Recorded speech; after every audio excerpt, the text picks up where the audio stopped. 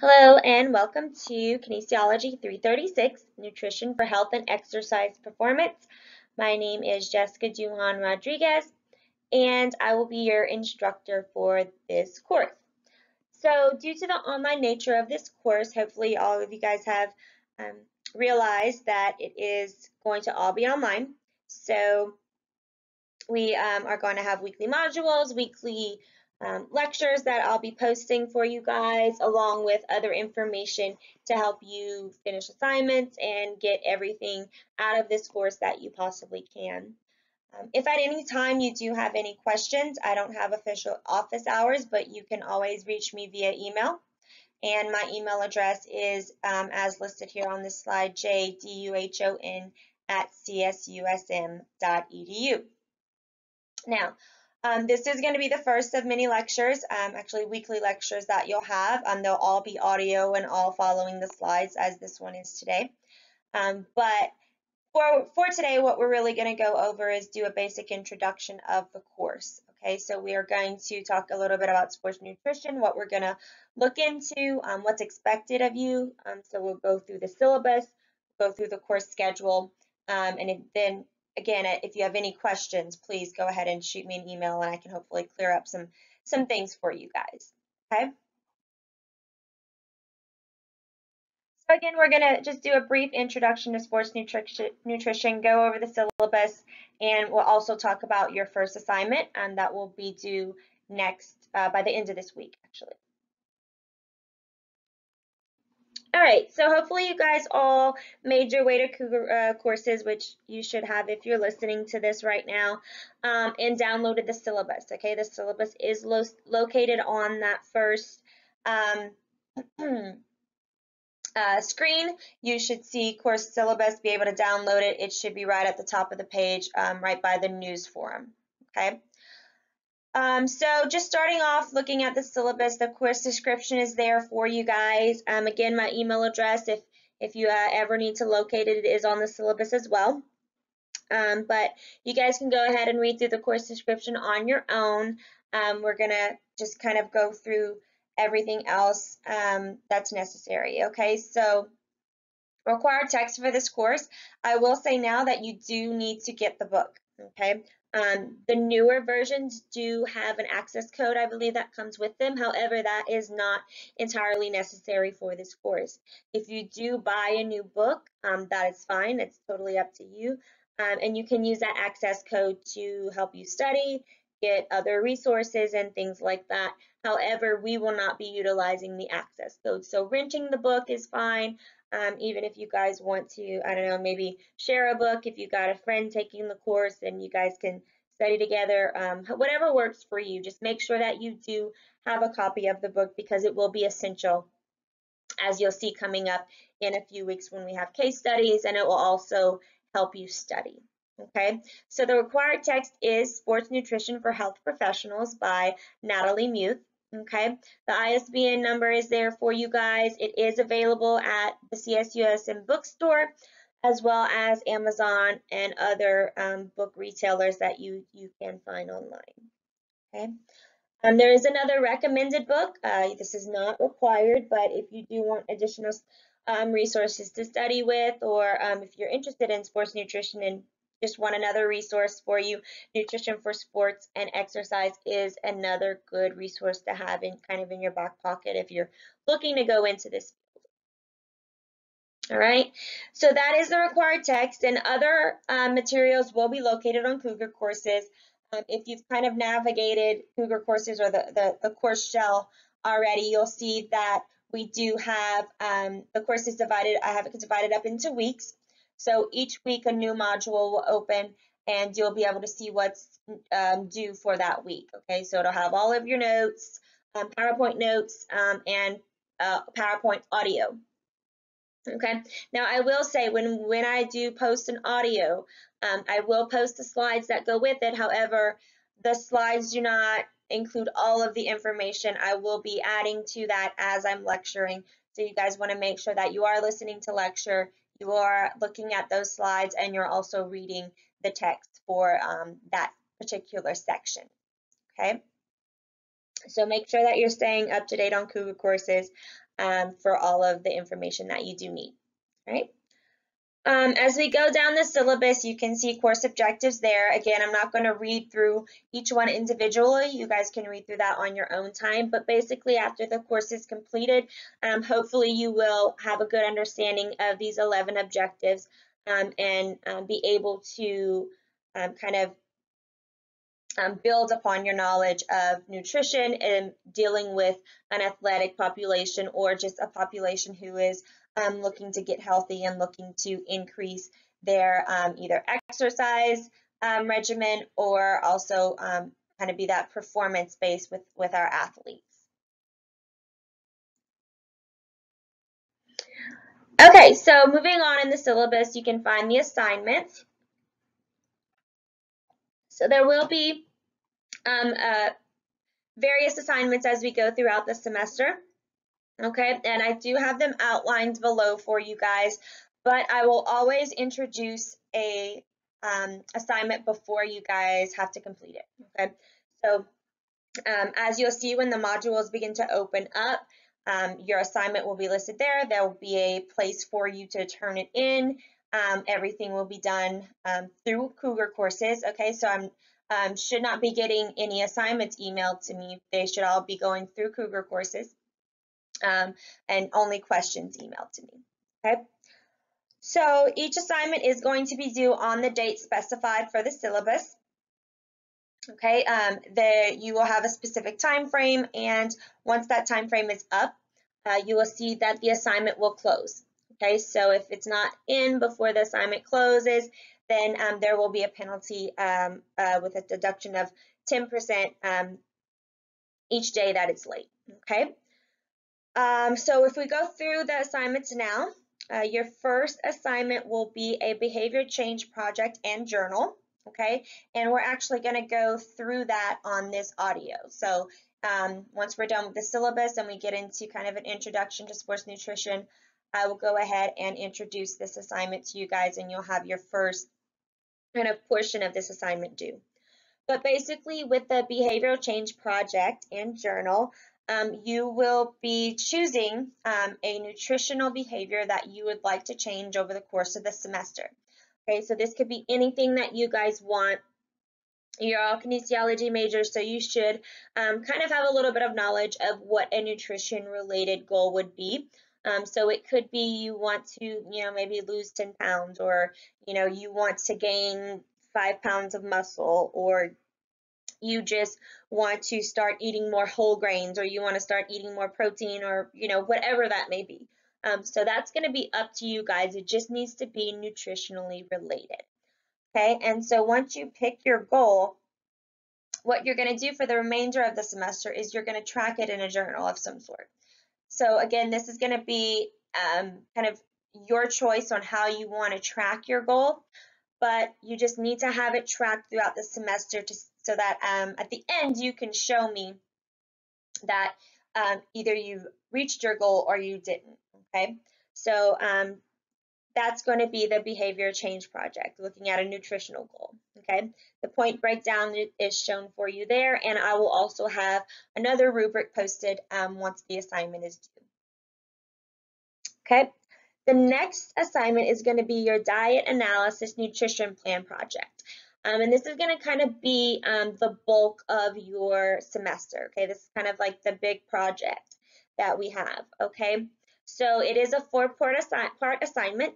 Okay, so what you're going to do is the first portion, you're going to basically track your eating, and over a certain amount of days, see what foods you're eating, how much of each food, each beverage, and do a recall on that. You'll analyze that food, kind of looking at macronutrients and things that you may be lacking, or things that you may have too much of in your diet for that particular time frame.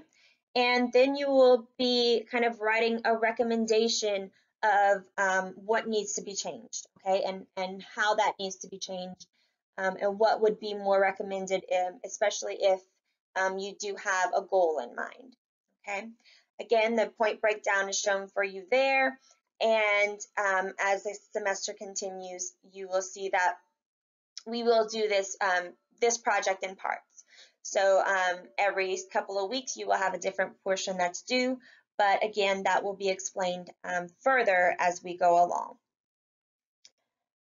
Next, you will have chapter quizzes, okay, so those will be 10 points each, and they will be all done via Cougar courses, okay?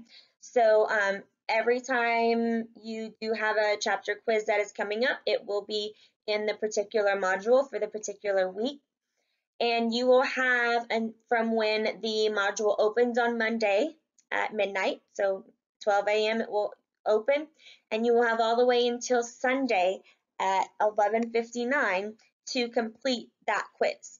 Okay, so listening to your slides, listening to the audio, reading the chapters, taking the quiz, you have a full week pretty much to do that. Okay, and we will also have case studies. Now the case studies, it's going to be the same case. So they will open on Mondays. You'll have until Sunday at 11:59 p.m. to turn in those case studies. Okay, again, everything, all information will be on Cougar courses for you as well for that. Okay. All right, so moving on to exams. So we will have a total of 4 exams in this class. Okay, so all of them will be 75 points each, and the final exam will not be cumulative. Okay, I'm going to stress that again, it is not cumulative.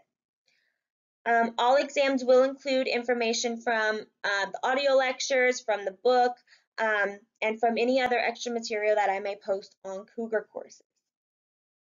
Okay, they all will be online through Cougar courses as well, and again, you will have them available for a week. So when the module opens until the module closes, or the exam closes on Sundays at 11:59 p.m. Okay, I will not be giving up makeup quizzes. You do have that full week to do it. So, I mean makeup exams. Sorry. You do have that full week to take the exam. So unless there is some form of an emergency and you do have some kind of documentation to provide for me, only then will an exam be allowed to be taken at a different time, okay, or reopened so that you can take the exam.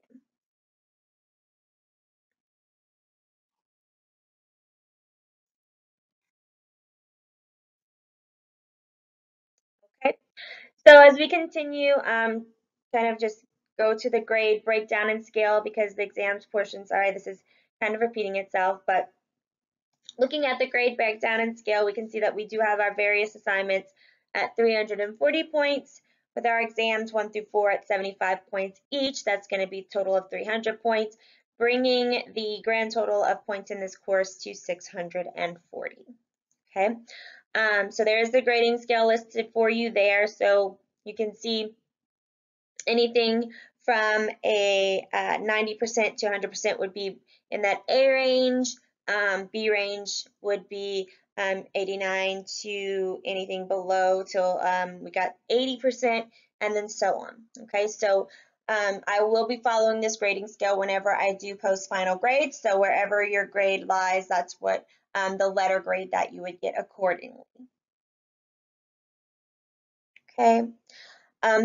Due to the writing requirement of the school, you guys all should be pretty much aware of the writing assignment or the writing requirement. So there will be a lot of writing in this course. A lot of it could be subject to opinion, but a lot of it is also going to be based on the book. Okay, so making sure that you guys do get that book and you're able to complete assignments accordingly.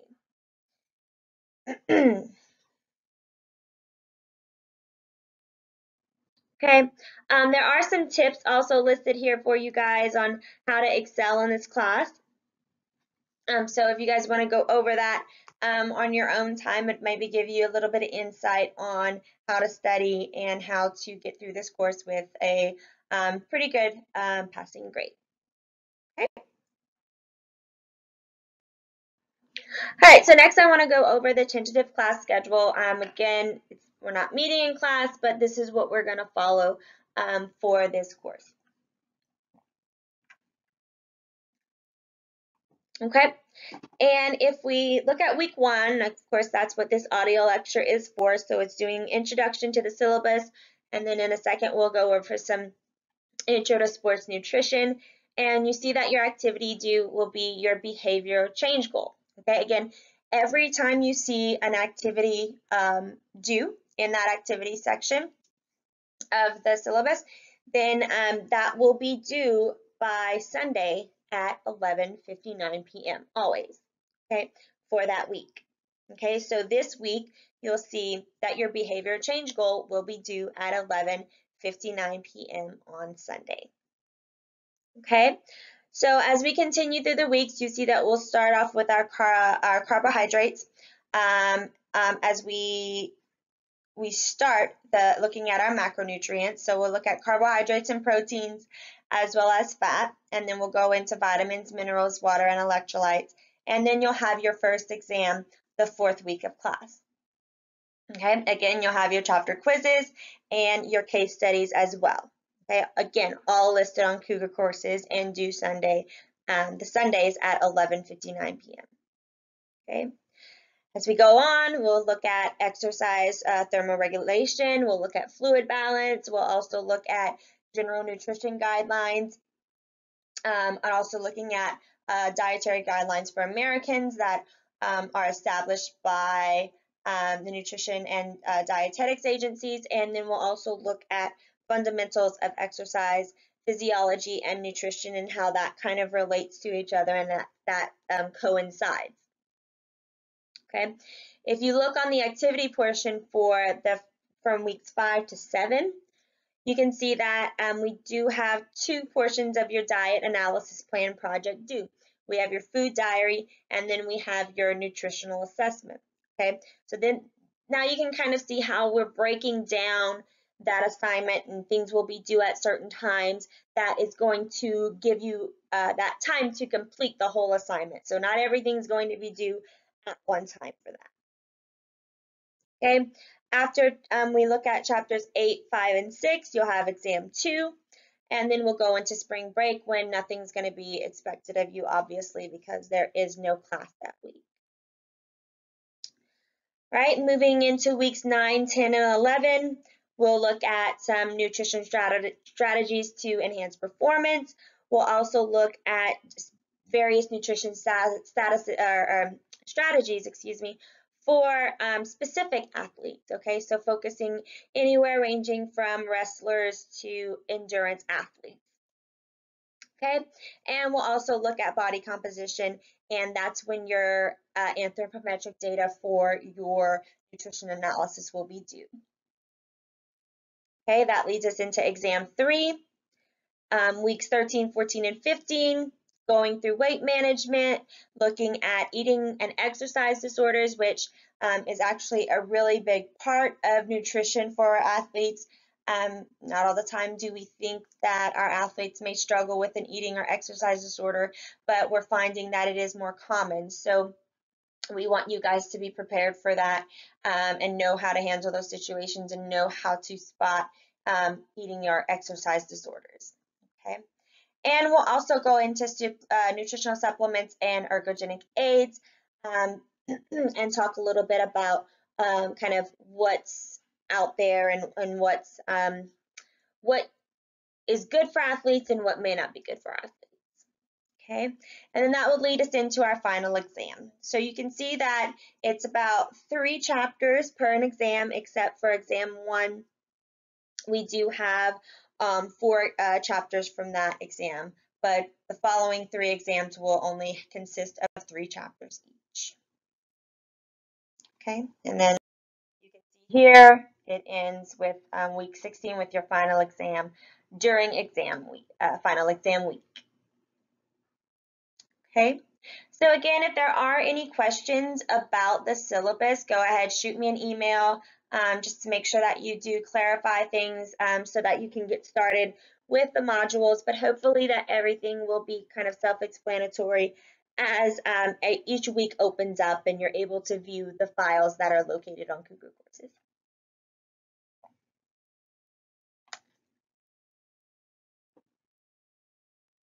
Okay, so let's kind of do a little bit of introduction and talk about what we're going to study in this course a little bit more.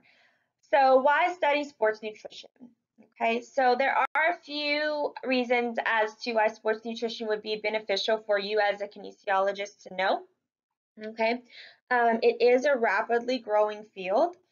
So as it grows, as it more positions open up, as we have more athletes, as we have more people even just wanting to get healthy, and wanting to exercise more and eat right, we've noticed that the field is growing for individuals who have a knowledge of sports nutrition and are able to give sound advice to individuals who are needing it or wanting it. Okay, so it is a growing field where we can see many possibilities for career and for just even job development and things like that as you go on through your career. Okay. In sports nutrition, you do get to work with individuals who are usually wanting or seeking that active lifestyle or that healthy lifestyle. So especially working with athletes, we usually see that they are fairly active and very highly competitive. So it's usually very rewarding and very exciting to work with these types of individuals because they know that it's going to take a lot. They know that they're going to have to work hard, and they're okay doing that. They want that. They seek that type of lifestyle, and it's really fun and interesting to be part of that competitive nature of being an athlete. So it is a very fun field to be in, and it's a very growing field to be in. Okay. Another thing that you get to do as being in sports nutrition is helping athletes interpret research and determining if the info or that research that they are reading is going to relate to their sport and individual needs. There's a lot of information floating around out there, especially with access to the internet and things that people can just randomly find online. I mean, these days you can Google anything, but is it actual information that is sound, and can that be applied to their body or to their sport? Okay, so you're going to be, as a nutrition professional, it's going to be expected of you to stay up on current research, even as a kinesiology professional, up on current research and knowing what's going on and what's true and what's not, and kind of how to filter through the information to provide the best possible info for our athletes and to our clients or whoever you may be working with. So sports nutrition is a really exciting field, and it's really growing, and hopefully if you guys are interested in this career or in this aspect of kinesiology, that you guys do take a good kind of you take something away from this course that can help you in the future. Okay, so again, just going over the concepts that we'll cover in this course, we will look at micro and macronutrients. Again, this will be mainly for athletic competition. Okay, so we will go over some general recommendations, but we will also look at sport-specific recommendations. Okay, this is a nutrition class for kind of that health performance type aspect. So looking at it from that angle and not just what are the general recommendations for healthy adults, looking at, okay, what are the recommendations for an athlete? Okay, look at thermoregulation and fluid balance. We'll look at exercise physiology and nutrition, body composition, weight management, again, those eating and exercise disorders, dietary guidelines and recommendations specific to athletes, and then those nutritional strategies looking at optimal performance, and then again going into supplements and ergogenic aids.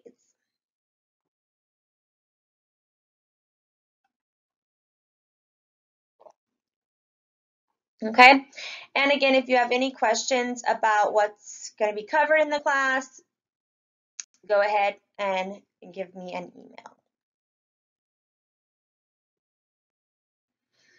Okay, So for the remainder of this audio lecture, I'm going to be explaining to you guys your behavior change assignment. Now, all information for this assignment should be located on Cougar Courses. You should be able to find a link under week 1 that gives you the instructions and how the assignment's going to flow. But I do want to introduce it here so that you can begin working on this, and your behavior change goal will be due Sunday at 11:59 p.m. Okay, so when we start thinking about goal setting, or we start thinking about a behavior change, we always have to take into account the readiness of the individual to change. Okay, if someone is not ready to make that change in their life, or to kind of take that goal seriously, most of the time we don't see that the individual actually changes, okay, that that behavior actually changes. So when we're looking even at not just ourselves, but as maybe we're working with an athlete, we have to assess their readiness to actually make that change. Okay.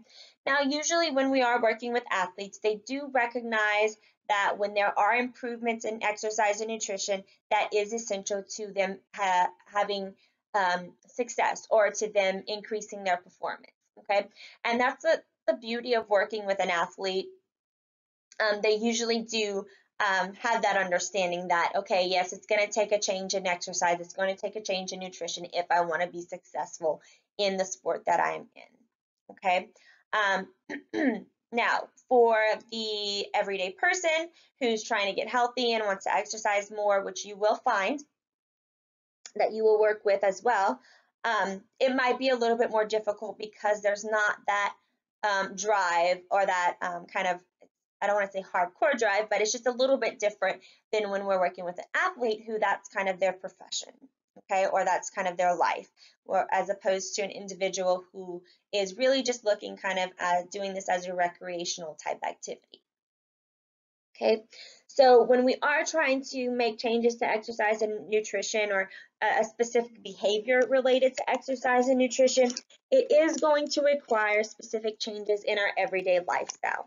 Yes, we need to change the way that we eat. Yes, we need to change the activities that we perform. But in doing that type of thing, um, it's going to be a lifestyle. It's not just going to be something that we change for a week and we see the results immediately. No, it's going to be something that takes several weeks to months to maybe even years, depending on what the goal is. So really, when we are looking at these types of lifestyle changes, it's going to require that readiness to make a change. Okay, and so we're not going to go over the full kind of behavioral change continuum, where we look at the different stages of change, and that the different kind of preparations that are taken to get to the stage of readiness to change. But you have to understand that there is that one time when you have to be ready to take the next step into actually kind of pursuing that goal, and writing it down and making that change. Okay, so before you guys put pen to paper and begin to write down your goal of your behavior change goal, I want you guys to consider where your readiness to change is. Um, kind of think about what types of goals you have, or if you don't have any goals, what kind of goals do you want to achieve, and kind of start assessing where are you in that continuum of being ready to change. Are you ready? Are you kind of contemplating being ready? Are you not contemplating it at all?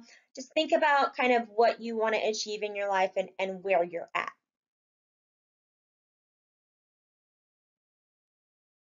Okay, and then I want you guys to start setting your goal. Okay, and the way that we're going to set our behavior change goal is we are going to follow what we call a SMART goal template. Okay, now when we are setting a goal, we have to make sure that there are certain aspects of that goal that are written down. Okay, we always want to write down the goal so we have it plain in front of us, able to read it. It's not just something that's kind of in our minds, but we can look back on it, we can read through it, and we can make sure that we're striving for that particular goal. Okay, but as we go through the SMART goal template, this will help you establish your goal and make it something that is more attainable or more kind of real to you as you write it down. Okay, so as we go through, S is going to be for specific. So this is going to be kind of just what is your goal? Okay, what exactly do you hope to achieve? Well, if we don't have a specific goal, then we're not going to achieve it. Okay, if we have something that's very general and we're not really trying to reach one specific thing, it's less likely that we will attain that goal. Okay. The next thing that your goal needs to be is it needs to be measurable. Okay, so how will you know if you've achieved your goal? Okay, how are you going to measure it? Are you, if you're planning to lose 5 pounds, how are you going to know that that's happening? Are you going to weigh yourself weekly? Are you going to weigh yourself daily? Are you going to weigh yourself monthly? Are you going to measure your waist circumference to see if you're losing inches? Okay, be as specific as possible in how you are going to tell if you are progressing even towards your goal. Okay, are there small goals that can help you achieve the larger goal? Okay, and how is that going to kind of be mapped out, and how are you going to measure that? Okay, A is going to be for attainable. So is this a goal you believe you can realistically achieve with a moderate amount of effort? Okay, so we don't want to write down a goal that is going to be kind of way out there for us and probably never going to attain it. Okay, because if it's not attainable and if we can't realistically achieve it, then it's going to be harder for us to stick with the change and stick with the lifestyle. Okay, and then we won't really see that behavior changing in our life.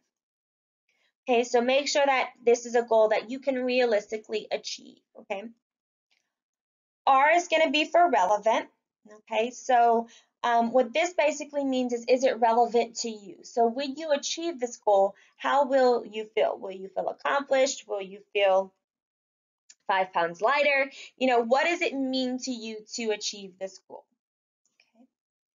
And then T is going to be for time bound. And we always want to make sure when we set a goal, we do set a time frame that we want to achieve this goal in. Okay, so for your goal, the time is kind of chosen for you, right? We do have the semester, so by the due date and by the end of the semester, you're going to track and see if you've actually met the goal that you've set, if you've had that behavior change happen. Excuse me.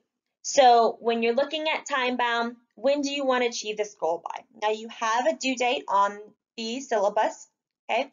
So you can use that due date. You can set it before that, completely up to you guys, but you do have the pretty much about 3 months or so to complete this goal and to see if you do actually achieve it.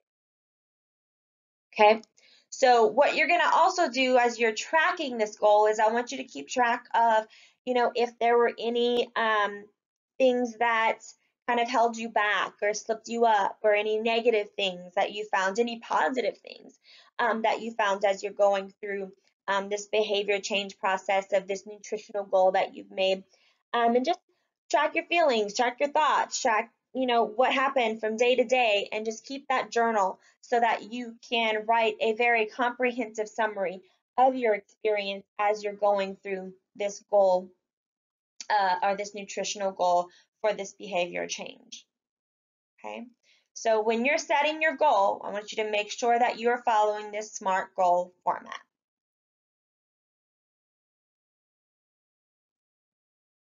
Right? So for Sunday, January 29th, you will need to turn in your behavior change goal by 11:59 p.m. Okay, so this is just the goal. Just what do you want to accomplish nutritionally? Make sure it does have that nutritional aspect involved. So it can be, you know, maybe you want to run a half marathon by the end of the semester. You want to be able to do that. Okay, that has an exercise portion, but add something nutritionally to that. Maybe you want to have Make sure that you have enough energy to run a marathon also. So make sure that your carbohydrate intake is correct. Just have that nutritional aspect involved. It can be whatever you want. It just has to deal with nutrition. Okay. Make sure that your goal is in that SMART goal format. Okay. There is a template that is provided under the behavior change goal assignment. Okay. So make sure you download that template. It gives you prompts to follow, questions to answer in that form, and so that you can make sure that your goal is specific, measurable, attainable, relevant, and time bound. Okay. All right, so if you guys have any questions about the nutritional goal or the behavior change goal that's due on the 29th, go ahead, shoot me some emails. I'll get back to you guys within probably a day or so with that. But yeah, so that's all for this week. Just make sure on January 29th, you do have that goal turned in. Go ahead, start getting your book. If you haven't done so already, I'm giving you guys pretty much kind of like a week to get your book and get everything necessary for the course before we actually jump into any solid information, and we'll start with carbohydrates on next Monday. All right.